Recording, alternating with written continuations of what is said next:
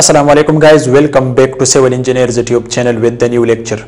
Guys, today in this important video lecture I am gonna talk about often asked interview question, and every civil engineering should be remembered these interview question which I am telling you in this video, because these are very helpful for passing civil engineering interview and get a job easily. Let's start guys. If this video is helpful for you, so don't forget to like this video and subscribe the channel with press bell icon if you are new.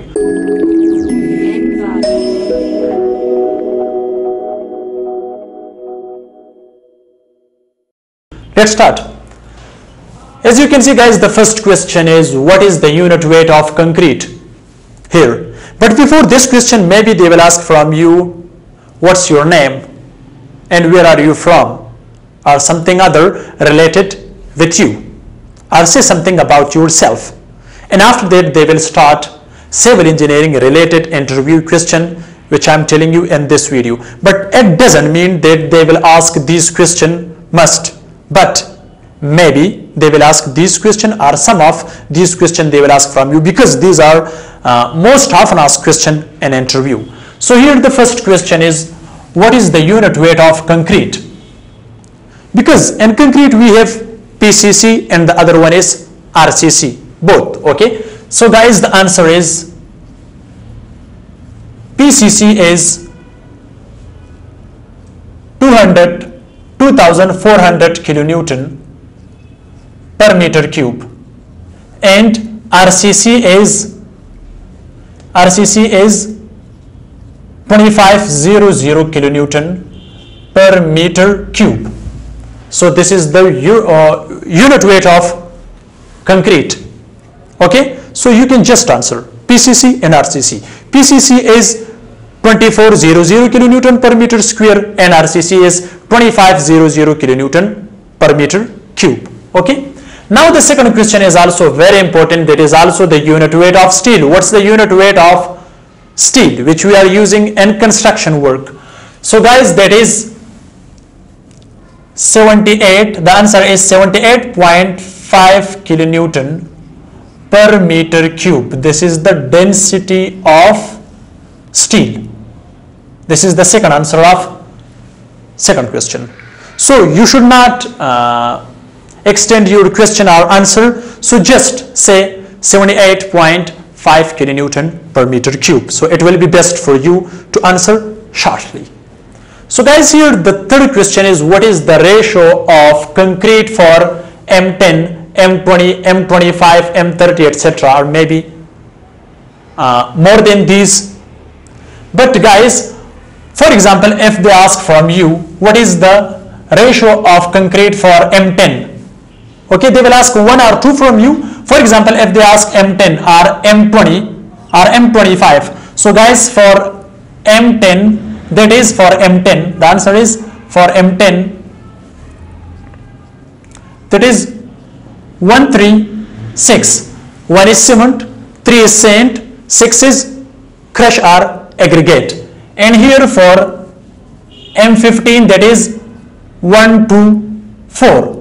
And for M20, that is 1.5 ratio 3. For M25 guys, that is 1 2, sorry, 1.5, sorry, 1 2. Okay, this is the M25. And M30 and more than M30, this is design mix. Okay, so you will design a concrete for other ratio, especially in concrete. So guys, here the fourth question is what is the formula to find weight of steel bar in kg per meter. So the unit weight of the formula to find weight of steel, that is d square divided by 162. Remember guys, here d square, the d should be in millimeter. For example, 10 mm, 12 mm, etc. Okay, or 20 mm, 18 mm, 25 mm, 30 mm, anything. Okay, but the d should be in millimeters, which can give you the answer here in kg per meter. That's the formula to find weight of steel bar. Okay, now guys, the fifth question is where to provide bent up bar and slab. Where to provide bent up bar. So guys, bent up bar are provide near its support in RCC slab. And why we provide bent up bar? So where we provide bent up bar? The answer is near its support. The answer is near its supports. So it is another question, and why we provide it? To resist shear stresses, because shear stresses are maximum at the end of the support. So therefore we bend the bar near its support to resist shear stresses, because shear stresses are maximum at the support. Guys, here the sixth question is that is also very important, and many civil engineering students are asking from me, and this is often asked question in interview, that is, what is the minimum curing days for beam, column and slab? Guys, that is minimum curing days are 7 days are minimum. So minimum you should cure the concrete if that is beam, column and slab, but we should not it should not be less than 7 days. It must be 7 days, because these are minimum days. Okay guys, here the seventh question is, what is the minimum and maximum space between two columns, two RCC columns? As you can see, this is one column and this is second column. So what should be the minimum and maximum distance between two RCC columns? That's very important. But guys, the minimum distance is 2 meters and the maximum is 7.5 meters. So it should not be more than 7.5 meters. If you want to increase the distance between two RCC columns, so it's depend on the size of the column. If we increase the size of the column, so the distance will be increased. If the size of the column is less, so we will also decrease its spacing. So therefore spacing between two RCC columns are depend on the structure load, and also it's depend on the size of structure for column. Okay, and also it's depend on grade of concrete. So remember these points. Minimum spacing should be not less than 2 meters. Maximum it should not be more than 7.5 meters. But if you want to increase the spacing between two RCC columns, so you will upgrade the amount of steel, and also you will increase the size of the column, and you should also design special concrete or use the high grade of steel for RCC column.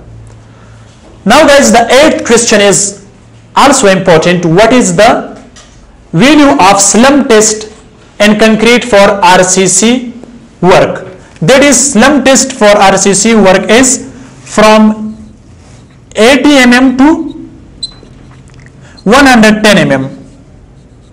Okay, so this is the slump test for normal RCC work, which we are doing in constructions. Okay guys, the ninth question is also very important. All are important, but some are often asked in interview. That is, how do you measure concrete? How do you measure concrete? So we measure concrete in cubic feet or in cubic meters and also in cubic yard.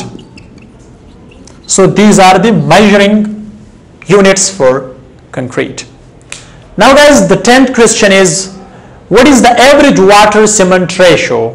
What is the average water cement ratio? That is guys 0.45 to 0.6%. This is the average water cement ratio for concrete. Okay. The 11th question is also very important. What is the minimum height of concrete fall? Minimum. So the minimum height of concrete fall is what? 1.5 meter.